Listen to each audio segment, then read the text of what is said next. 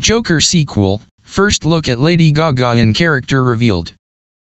In honor of Valentine's Day, Joker director Todd Phillips has revealed the first look at Lady Gaga in character in the sequel, titled Joker, Folie. She's believed to be playing Harley Quinn in Folie.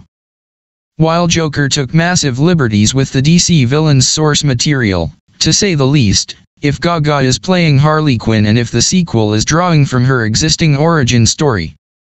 This could show their first meeting while she's a therapist going by the name Dr. Harleen Quinzel. Gaga officially announced her involvement in the sequel last August, revealing its title and release date, October 4, 2024, on her social media channels.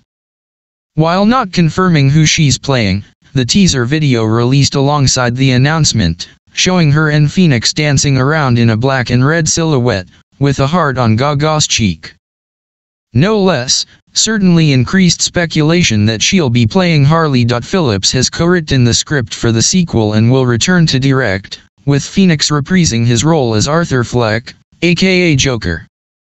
In a bit of a twist, it's also been reported that Joker, Folie will be a musical, quite the change from the first movie's gritty take. The tease comes shortly after James Gunn and Peter Safran announced last month their initial plan for a revamped DCU, titled Chapter 1, Gods and Monsters. Phillips' take on the Joker, however, exists outside of the main universe that their plan is tackling, as well as Matt Reeves' Batman trilogy.